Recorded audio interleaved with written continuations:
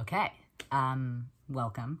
Today's video is going to be answering questions about trans stuff. I have several categories like testosterone, dysphoria questions, and also just random ones. And so we're going to go through those. There's over 100 questions, so we're just going to get started pretty fast. First question, how was your first time on T? It was kind of a, nice moment, but I got impatient quickly with oh, changes happen, please.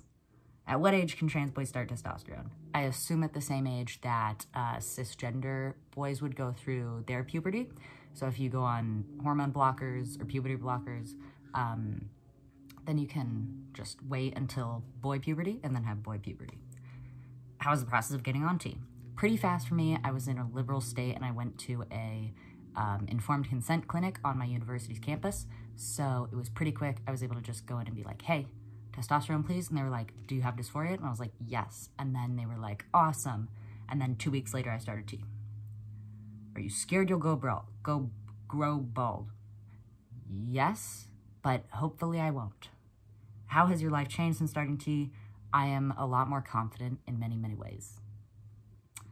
I know T helps with fat redistribution, but when it comes to your face, do you notice any changes? Not yet. I'll put up side-by-side pictures. I take a picture every month, but I don't know. You tell me. What changes from T are permanent and which ones are reversible?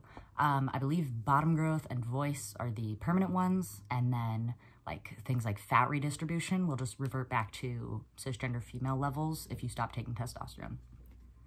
What was the process of going through Planned Parenthood? I didn't go through Planned Parenthood, but a friend of mine did. It was pretty fast for him as well. I think he was on it within 2 weeks.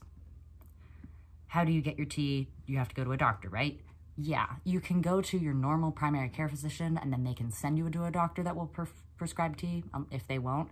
But you could also just go to an informed consent clinic like Planned Parenthood and then they can prescribe it to you. Once I come out, how quickly can I get hormone blockers? Depends on where you live and all of that, but roughly, if hypothetically you have the appointments as fast as possible and you aren't doing anything else, you could probably do it within hopefully 2 weeks, but I'm not positive. How do you store testosterone?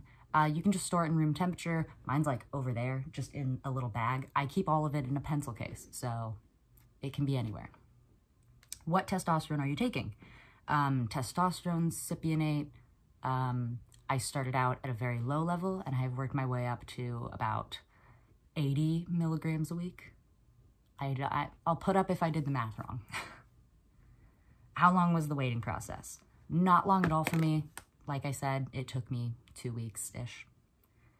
How you felt about T when you were starting it? I was really scared to start testosterone. That's why I said before I started at a very low dose. I started at as low as possible, let me do the math.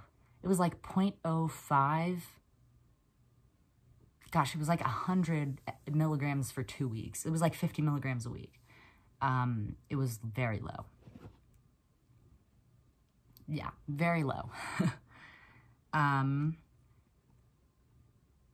you doing your shot into muscle or fat? I'm doing intramuscular shots, so upper thigh area.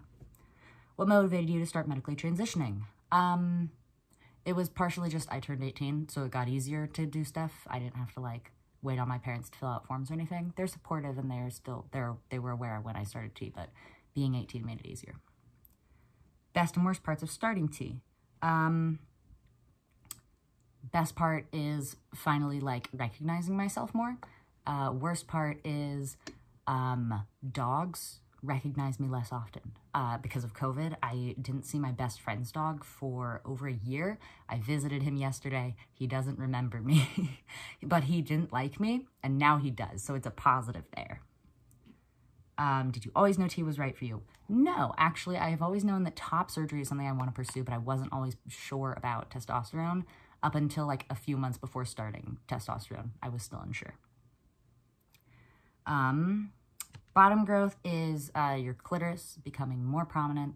I assume that we've gotten to... No, this is still testosterone questions. Bottom growth is just your clitoris becoming more prominent. So it doesn't you're not growing a dick. It just gets more prominent. Sorry if this is intrusive, but what did you do about fertility when you started T? I didn't do anything about it because I don't care. Like, even if I do want to have kids, I don't care if they're genetically mine. If anything, they genetically shouldn't be because I have celiac disease and lots of allergies and other stuff, depression, that I wouldn't want a kid to have. So I didn't bother doing anything with fertility, but you can do stuff like freezing your eggs. So if you're worried about it, you can look into it. What are ways to lower your voice without testosterone? Voice training. Does your throat hurt when your voice drops? Not really. It only hurts, like, you know how sometimes when you're trying to sing a really high note that you can't hit, and like you can feel it in the back of your throat, like, oh no, I cannot do this. And like maybe your eyes water a little bit and feel scratchy. It's like that, but it doesn't really hurt when you're talking at a normal volume, only like when you're screaming. How has testosterone affected your singing voice? I cannot hit a lot of the notes that I used to be able to sing. For example, I could sing the Into the Unknown thing very well, but now it's just like bad. Does bottom growth hurt? No, it depends on the person. It's just that a sensitive area gets more prominent. So it brushes against your like underwear and like when you're sitting and stuff, it just touches more things. So it's more sensitive, but you get used to it the same way that you were already used to it before, right? If that makes sense. Can you talk about bottom growth, like when and how long you experienced it? It happens fast. It is probably one of the first changes most people notice. Like, this is an overnight change. They often tell you when you start T, oh, be patient. Lots of changes won't come for a while. Bottom growth will happen overnight, but I promise it is not scary. I was very scared about bottom growth when I started T. It was one of the reasons that I was very unsure about starting T, but I promise it's not scary. It's not weird. Like, if I had fully understood that it was just going to be more prominent, like that's the best way I can explain it, but I promise it's not scary. Like, it's genuinely okay, and it's just your clitoris gets more prominent, and that's kind of it. Pre-T advice: have patience, and you are just as valid before you start T as when you start it, and especially if you aren't going to start T, it's fine. You're just as valid as everyone else. Do you get any taller? Depends. If your growth plates have fused together already or not. I feel taller. I'm not, but I don't know if that makes sense. I just more confidence, so I feel like I'm taller, but I'm definitely not. I have not grown. I'm still 5'6". What was one of the first things you noticed when you started T? Bottom growth. How can you make your chest look flatter without a binder? Sports bras, wear dark clothing to hide shadows, things with patterns on them, that kind of thing. Do you have any suggestions on what someone could do if they can't bind? Same as before, essentially. Just dark clothing, sports bras, etc. How to safely bind. 8 to 10 hours. It should not hurt. Do not sleep in it or swim in it. If you do exercise in it, no swimming, no. Brain? Do not sleep in it and do not exercise in it. If you want to swim in it, make sure you go a size up so that you can breathe safely. How can I make my own binder? I don't know. Google it. Sorry. How/where do you get a binder? And do you need to go to a specialist before you do? No, you don't. I always recommend GC2B binders. It's what I'm wearing right now. They're my favorite brand. They're the ones that I highly, highly, highly recommend. So yeah, I say to go to them because they're probably the best. Can you wear a binder even if you're not trans? Yes. How to ask for binder? I feel embarrassed. I feel yeah. Maybe just don't ask and then get it, and yeah. That won't work for everyone, but you can try it. Is trans tape safer than a wearable binder? Trans tape stretches, so it's usually better for people with smaller chests to begin with. It's not necessarily safer. You can just do different things in it. Like, you can sleep in trans tape and you can exercise in trans tape because it stretches, but it's not necessarily safer. It just works differently. Do you ever pack? Sometimes, but rarely. Do you pack? If so, what do you use? Socks. I also just got sent a bunch of packers, so I might eventually start using those. My video cut out. Oops. Hey, how does the packer stay in place? Tight underwear. There are packing pouches for packing underwear. There's also attachable packing pouches. Some people safety pin it to their underwear. There's lots of options. It really depends on you individually. I usually prefer to wear tighter underwear so that it just stays in place, but I don't have to deal with like having a pouch or something for it to stay in. But it's up to you. What am I if I use she, they pronouns? Whatever you want to be. How to ask someone their pronouns. Always afraid I might offend. Essentially, I feel weird asking for pronouns, even as a trans person, and even though I appreciate when people ask me, it still feels scary. I usually just say, introduce yourself with your pronouns, because then it opens the floor for them to do it. And then if they don't say their pronouns, so if I went, hi, I'm Beckett, he, him, and then the other person was like, hi, I'm John, then you could be like, oh, nice to meet you, John, what are your pronouns? That's like a nice way to get the ball rolling. I feel awkward correcting people when they use the wrong pronouns. Okay, I have weird advice for this. It depends on who you're talking to. Let's say it's someone you're never going to see again, like a waiter or a stranger or just some random person that's walking by, right? I don't bother correcting them. It's not worth having a conversation with someone I'm never going to see again, who's never going to make the same mistake again, because I'm never going to see them again. So I don't bother. If it's someone that I'm going to have more conversations with, like a teacher or a friend or like just anyone that I will meet again, I usually, if I'm in a group setting, like let's say that it's a teacher, I'm in class and the teacher says ma'am instead of sir, then after that class, when the teacher is by themselves, so they don't feel threatened, they don't feel like I'm attacking them in any way, I would say, hey, just as a heads up, you said ma'am earlier, I just want to let you know that I usually prefer sir, so thank you, I hope you keep that in mind for future classes, that kind of thing. I find that it's less awkward for everyone involved. And then if they do the whole like, oh, I'm so sorry, I'm a horrible person, that is completely my fault, you should hate me, then nobody else has to witness it, except for you. What are some good ways to remember pronouns and how to correct yourself politely? For correcting yourself, just be like, oh, that's Sarah, they were on their way to the store earlier. That kind of thing, just cut yourself off, correct yourself, move on. Don't say anything else about it. In private, if you want to apologize to the person, feel free to do so, but do not do it in front of other people. Good ways to remember, correct yourself even when you're alone and it doesn't affect them. Correct yourself in your brain when your brain misgenders them. Just, that's the easiest way to get used to it. Tips for helping parents adjust: have patience, and correct them in a way that suits them. Some people need to be told every single time, like he or her. Like, you got to correct them every single time, and that's what works best for them. For other people, they will correct themselves, and then they need like, oh, thank you, I appreciate that. And then they can move on. So kind of figure out what works best for them specifically, and then work with them. How long did it take you to find a name? Also, any gender-neutral name ideas. It took me a while to find my name. Long process. I was very unsure. Essentially, I had a list of my favorite names. I got them off of baby name websites. I wanted my name to start with the letter B, because if you might remember, because you've been following me for a while, I went by B, because it was my nickname already. So I went by B because it was gender neutral. So I wanted a name that started with B, made a list of my favorites off baby name websites. Here's some of the other ones I considered. And then I had my favorite, which was Beckett. And I was like really stressed about trying it out. I was like, people already adjusted to B and I don't want to be a burden on them. And then I mentioned that to my friend AJ, shout out to him. And he said, okay, Beckett, I'm going to call you Beckett because you're not going to ask me to. So I'm going to start doing it. And that was kind of like the push that I needed. And then I told my family, can you call me Beckett? And once I realized I liked it, I told everyone, hey, I'm trans and I don't know what name to choose. Baby name websites, and then test it out, and if you like it, keep it. How often do you get dead named? Never. How to pick a name and how to know it's right. Baby name websites, and it won't feel like some magical Disney princess moment where it's like, this is sparkles everywhere and it's amazing and perfect.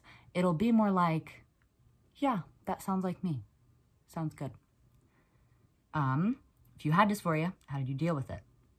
I did everything I could to make myself comfortable in situations where I felt dysphoric. For example, if I don't like how I look in a certain shirt when I'm not wearing a binder, I don't wear that shirt unless it's a day where I'm binding, because you need off days and stuff.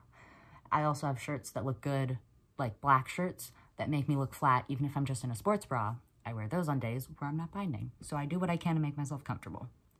What's the weirdest thing that makes you dysphoric or euphoric? Weird thing that makes me euphoric, holding glass soda bottles. I'll put up a picture so that you fully understand what I mean, but just glass soda bottles. I love them. Just basic info on gender dysphoria and euphoria. I know what it is, but I'm curious how you would describe it. Like pure confidence and adrenaline is euphoria. Like it's beautiful. And like completely like feeling your skin crawl and like grossness is dysphoria. And I have told some of my cis friends, I feel really sad that not everyone can experience gender euphoria. Like I would love my friend to just feel that pure happiness that I get when I have gender euphoria moments. But like not everyone gets that. How to help someone with body dysphoria when it's bad? Ask them because it varies person to person. Is it common to not have bottom dysphoria? I wouldn't say common, but it's more often that people don't pack than people don't bind. But it varies. Hey yo, how do you deal with dysphoria? I do what I can to make myself comfortable, and I remember that I am valid and special and amazing and all that. How do you deal with height dysphoria? Okay, you can get lifts to go in your shoes, but also just like, no, I'm taller than Daniel Radcliffe, and that's enough for me. So find a celebrity shorter than you, and anytime you're feeling bad about it, know you're taller than them. What is the first step once you think you're trans? I would say social transition usually comes first, like telling close people around you, like, hey, I'm trans, here's what I'd like you to call me, etc. And then usually medical stuff comes next, and then usually legal stuff, because to do the legal stuff, you have to prove you made medical progress.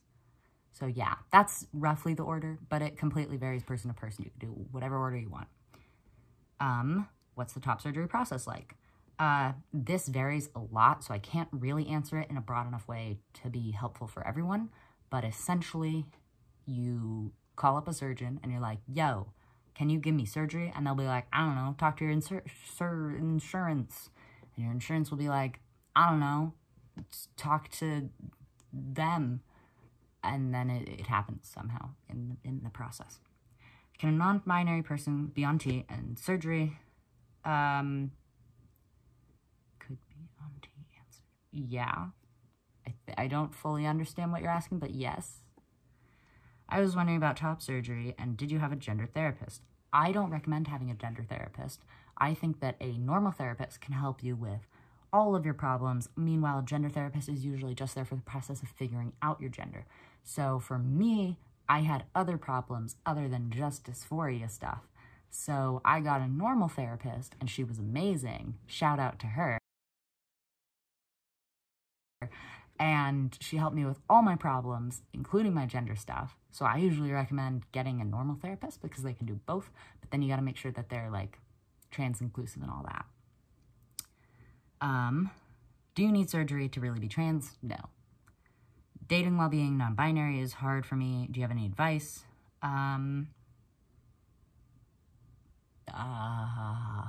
Make sure they respect you.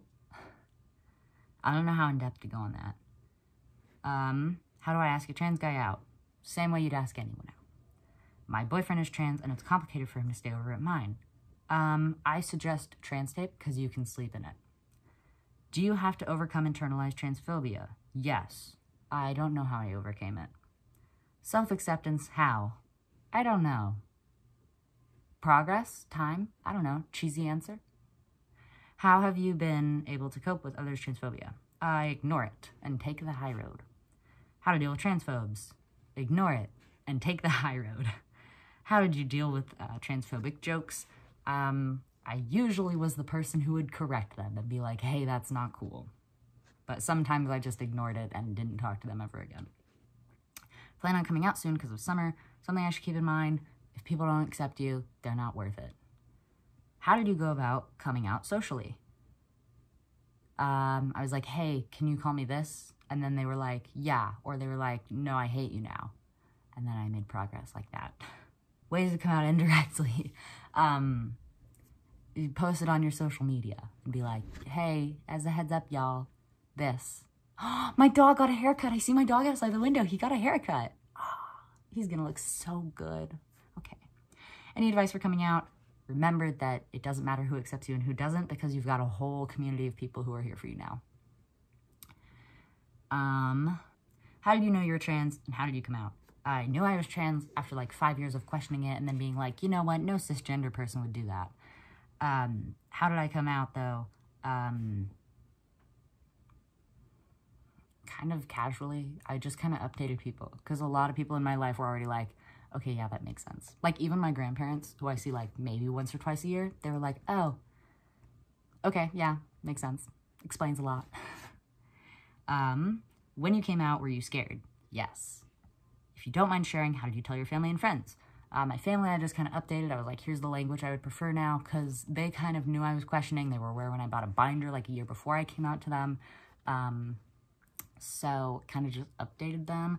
For my friends, my best friend, I sat her down and like had a conversation with her about it. It was still a very chill conversation. It was essentially just a life update, but like I wanted to tell her face to face. Literally everyone else, I just kind of updated on social media. How do I come out as non-binary to my family and get them to use my name? Come out to them and then explain to them how important it is for them to be supportive. Do you have any tips for coming out to teachers? Okay, my dog's here now. Max will say hi. This is my dog. His name is Max, and he just got a haircut. Do you have any tips for coming out to teachers/tutors? Email them at the beginning of the year. What's the best response you've ever gotten to someone when you told someone you're trans? Oh, me too. How to deal with being outed. That sucks. I'm so sorry. Honestly, you don't gotta just put up with it. You good there? How to come out at school. We're readjusting. How to come out at school, not just teachers. Social media update, put it on your story. And how to pass. I'll make a whole video on passing tips. Are you good, baby boy? Are you good? What you doing? What you doing? Who did you first tell and how? I told my sister first because she was like sitting in my room at the foot of my bed and I was sitting at the other end of my bed and she was like, we were just having a normal conversation. I was like, by the way, I think I'm trans. She was like, oh, okay, cool. What movie do you want to watch? Can you explain the difference between tomboy and trans man? One of them is a girl or non-binary person who likes dressing masculine, and one of them is a man. How do I tell if I want to be more androgynous for me or because society says I should? I don't know. Do you enjoy it? Did you ever identify as anything before trans man? Yes, I identified as non-binary for like a year. Max, why? How to dispose of period products in the men's restroom and how to open them discreetly. That's a struggle. Most men's toilets are starting to get trash things for you, but how to open them discreetly, that's really up to you. It's a technique. Are you? Is it scary and did you ever get overwhelmed? Yes. How to explain it to confused cis people? Explain that gender is something they never thought about, but you think about often. Now I have to let my dog out of my room. Maxwell. Hi. Is there anything people can do to help them feel more masculine while having an unsupportive family? Anything that makes you comfortable, you should do it. Favorite thing about being trans? The community. How long did it take you to be sure you were trans? 5 years. Can gender fluid people live as their correct gender in the US? In some states you can have a gender marker X, but not really. What can I do for a friend whose parents are not as accepting? Support your friend. I don't know if this is trans stuff, but I want to get top surgery. But I don't want to go on T. That's very possible. Are there any benefits to identifying as male? Yes, privilege. Are there any drawbacks from identifying as male? I have to be a straight white man. Did you ever have doubts? Yes. That's called internalized transphobia. What's a good way to support a friend who just started transitioning? Ask them. Have you stopped questioning your identity now? Yes. How do you react when you hear good or bad news about trans rights?